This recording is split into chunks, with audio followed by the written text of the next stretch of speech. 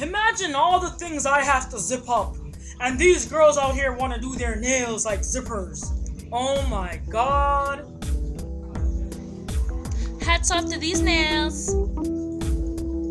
Have a complete set of zippers.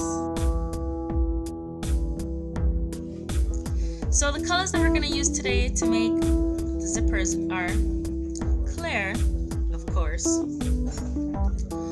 light pink, and purple. So to begin the zippers, the first thing we're going to do is add the base coat.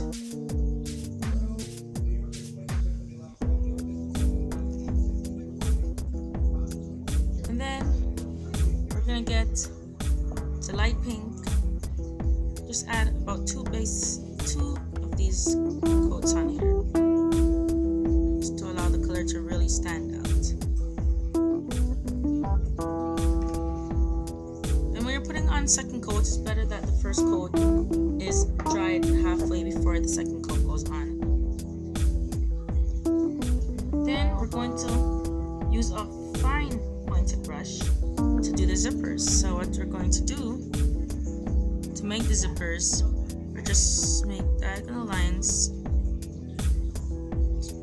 whichever direction you choose, and then you're going to use opposite diagonal lines to make smaller lines. And whatever direction you decided to do the smaller diagonal lines, you're going to do the same thing, going in the opposite direction.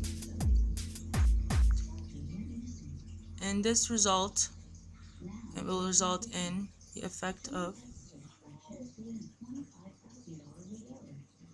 zippers. Once you've done that, you will have a complete set of zippers. So what do you think about my zippers, people? Those are mighty fine zippers, my friend. You should keep it up. Way to go.